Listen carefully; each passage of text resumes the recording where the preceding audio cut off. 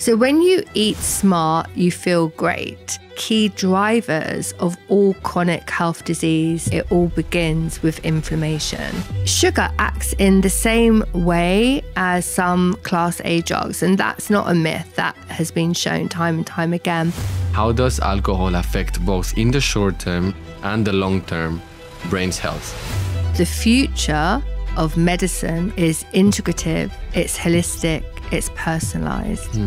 We need to start writing prescriptions that include nutrition. Dr. Rachel Gow is a world-renowned nutritional neuroscientist and child psychologist who focuses on spreading understanding on how food impacts brain health, particularly in ADHD and autism. Her goal is to help people optimize cognitive function, mood, and behavior through diet and lifestyle. In her best-selling book, Smart Foods for ADHD and Brain Health, she empowers individuals and families to support mental well-being with practical, science-backed strategies.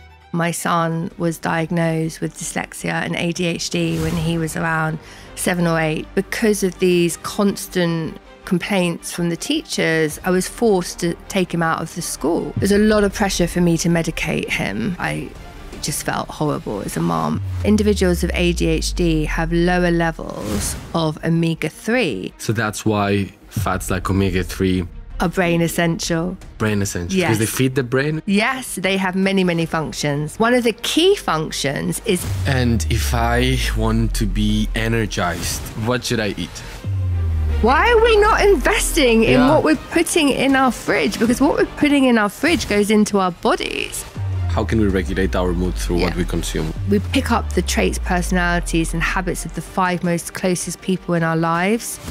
Before you do anything, you need to... So much food for thought. Literally. Food for thought.